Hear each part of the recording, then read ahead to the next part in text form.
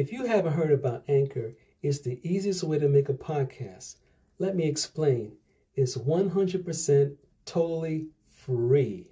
There's creation tools that allow you to record and edit your podcast right from your phone or computer.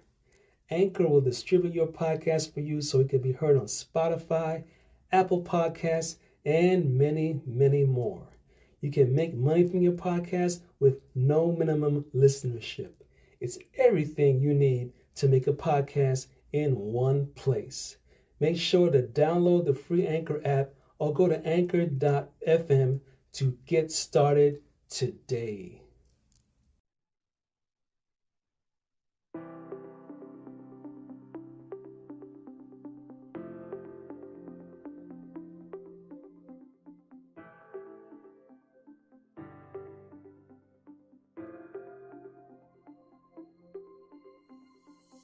Hello, self-developers, and welcome to the Patrick Kelly Podcast, where I will be reviewing Audible books on self-development that can change your life for the better this year and years to come.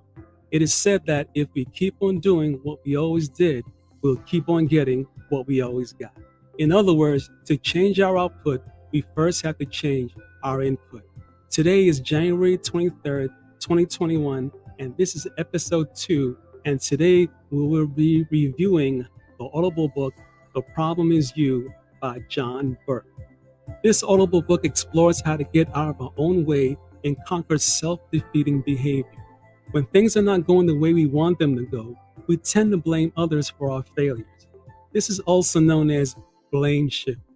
We blame the weather, we blame our parents, we blame our spouse, we blame our job, we blame our upbringing, but we never look at ourselves as the problem.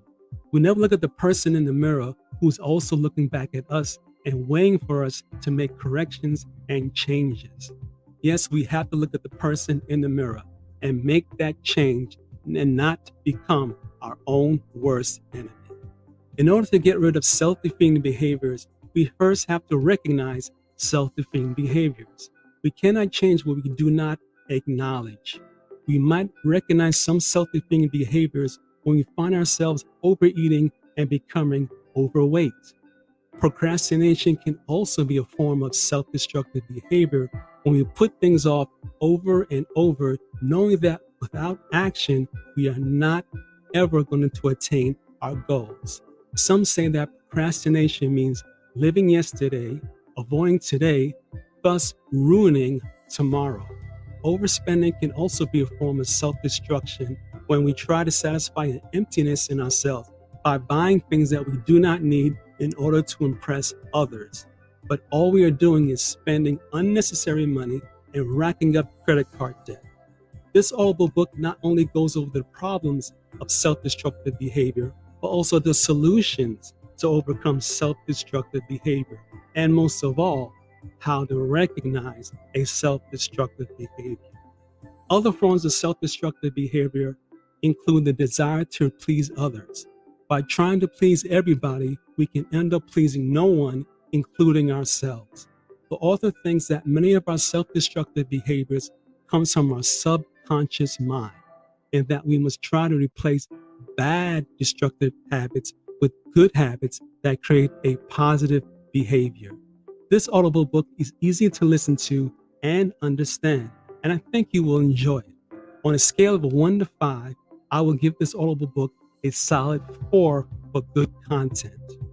This is the end of this podcast for today. Tune in next week for the next episode and the next Audible book of 300 books that I will be reviewing on the Patrick Kelly Podcast. Feel free to comment and share, and remember, life does not get better by chance, it gets better by change. Take care.